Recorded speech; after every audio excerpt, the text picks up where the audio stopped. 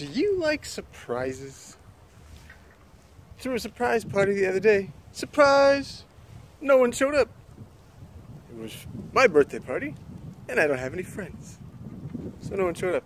So the only gift I got at the gift exchange was an unhealthy coping mechanism. Oh, thanks guys, you really shouldn't have. No, really. Speaking of gifts, my parents, the only gift they ever gave me was jeans. The jeans of an alcoholic, because if you can't tell, I'm Irish. And self-deprecating humor. That's okay though, because that's how a comedian goes on. We laugh at everything. That's why we have no friends. Because it's one thing to laugh at yourself when your own car takes a shit, but when your friend drives you 25 miles to work and their engine starts smoking, and then they start smoking after they're trying to quit, and you start laughing hysterically because you have an unhealthy coping mechanism, it's not so funny anymore when you gotta rock 25 miles home. But you know what? It gave me ammo. Something to laugh about. Now, unfortunately, no matter how much ammo you gave me, I lost my first dream job. That's why I'm doing stand-up comedy. You know what my first dream job was, right? I was an assassin, but no matter how much ammo you gave me, I couldn't hit a goddamn thing.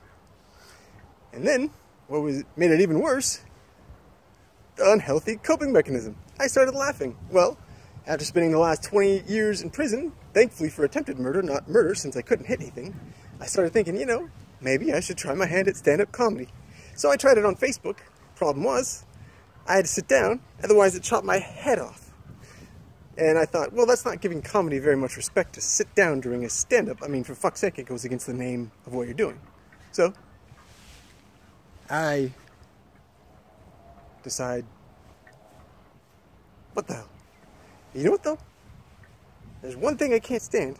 It's a beheading. And I could watch a gangbang of sheep, no problem, as long as the head stays on the goddamn thing when they're done with it.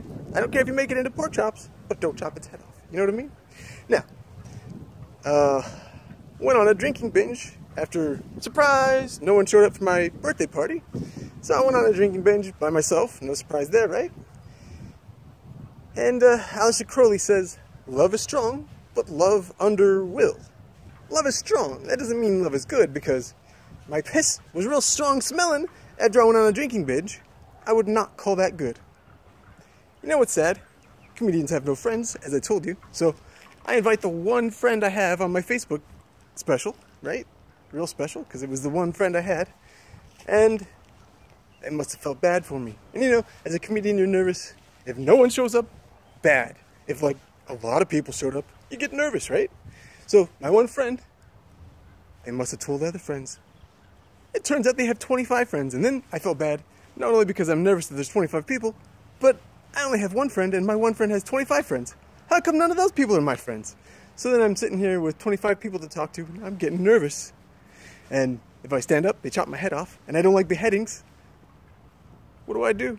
I don't know. Thanks, you've been a lovely audience. You know why? Because I can't see how ugly you are, because I did this on a recording. That's the trick to comedy. Gotta laugh at yourself, folks.